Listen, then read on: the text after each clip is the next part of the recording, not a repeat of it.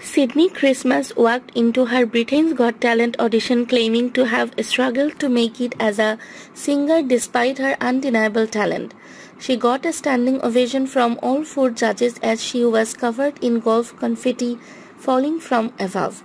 Sydnie revealed to the judges that she currently works front of house at a gym but dreams of being in the West End.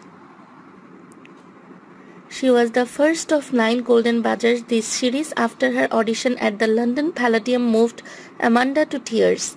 Performing in front of her 2 nans who were overjoyed seeing their granddaughter succeed, Sydnie says it was a moment beyond her wildest dreams. Her adoring grandmothers watching from the Palladium jumped up and down as they took in the news. She said, "I didn't expect to get Amanda's Golden Badger. I am really critical of myself. If I am watching a performance of me, I nitpick on things. I am harsh on myself. I am a perfectionist." Her performance in the auditions not only earned her a standing ovation but also a direct pass to the live shows, thanks to Amanda Holden hitting the Golden Badger. However, Sydnie has faced criticism online from some fans of the show. The truth about Sydnie's professional career is much less glamorous. When asked what going show she was sung to perform, Sydnie said Tomorrow from the popular musical Annie.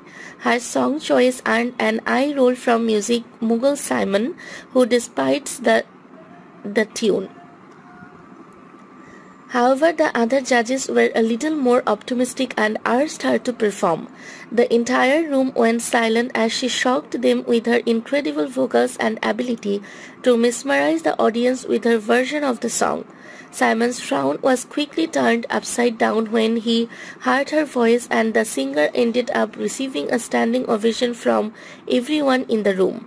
She had a huge smile on his face, stayed sitting down in the beginning but soon got up to join everyone else in the clapping and cheering. Once it died down, Amanda told Sydnie.